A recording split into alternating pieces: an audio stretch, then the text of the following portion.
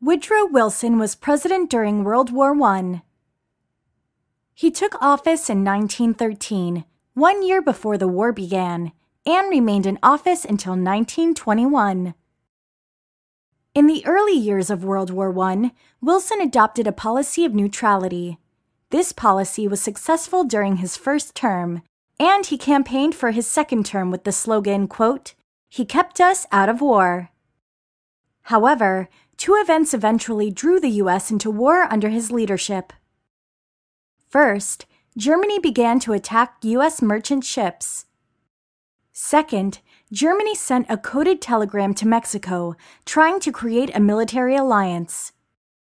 The Zimmerman telegram, as it was called, offered the lost territory in Texas, New Mexico, and Arizona to Mexico in exchange for the alliance. Shortly after that event, the U.S. entered World War I.